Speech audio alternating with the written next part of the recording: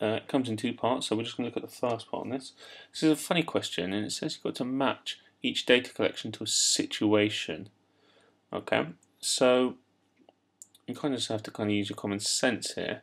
If I want to get opinions, then I'm going to look at a questionnaire. So that's a questionnaire. It could be done in person or a piece of paper you give out to someone and they answer different questions. So you could ask them questions whether they like uniform, what kind of uniform they want, how much they're willing to pay, etc., etc. So you could ask several questions, so that's obviously linked up there. These two sometimes get confused. Okay, if you're collecting data on heart rate, well, that's the kind of thing you might even do in science or PE. So this is actually going to be an experiment because you've got to design that experiment, and you've got to design, how often someone's going to do the exercise for, how you're going to measure the heart rate. Then you have to record it, and then you might draw a graph on it. So there's lots of information you collect. You need to collect the information about the exercise and their heart rate. Okay, so that's an experiment. Now, this question here is obviously then got to be data logging. Now you could check. You could have done this one first if you were confused with the experiment one. And recording the number of people entering and leaving a shop, you're just literally logging one thing. So you just have, sometimes you have those people that watch the traffic and they just have little clickers, or bouncers in out of like some clubs have clickers so they count the people in and out. That's data logging, so it's just a pure counting, nothing else. It's not quite as detailed as the heart rate and exercise.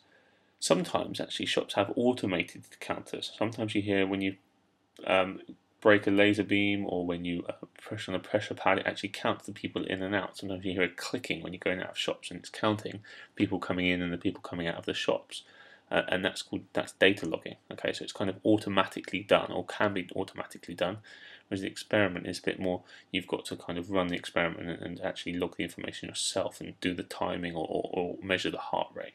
Okay, so this is a bit of a weird question. It's all about collecting information, collecting the data. Not doing any calculations, it's just merely collecting those data in different ways.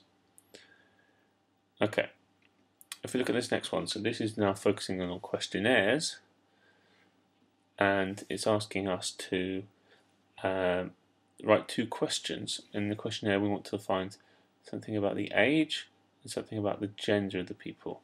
Now you can see there's 4 marks, so there's 2 marks available for each. One, you've got to write the question and a suitable response section. So what do we mean by that?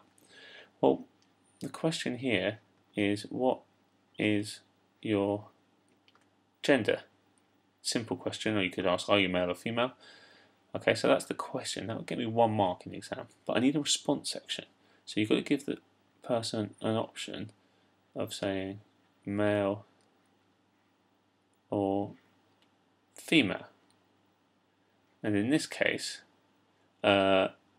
we need to know this information, so sometimes you could consider it rude, but we need to know it. So we're asking a question about, we want to find out something about the gender and age, so we have to ask the question. And so there's only 2 options. There's no get out clause, there's no other option. They're either male or female. Okay, so you get 1 mark for giving the options. Now this one here, we're going to ask the question, what is your age, which is very similar, easy mark. Okay. But now we're going to give the response boxes, and we have to cover all the possible options, and we're not allowed to have overlaps, otherwise the person won't know what to fill out. And we've got to make sure we cover people all the way down to the minimum and all the way up to the maximum. So you can have all sorts of things, but I did a box where I said 0 to 10 years, a box that went, and I can't go from 10 to 20 because then the person won't know what to tick.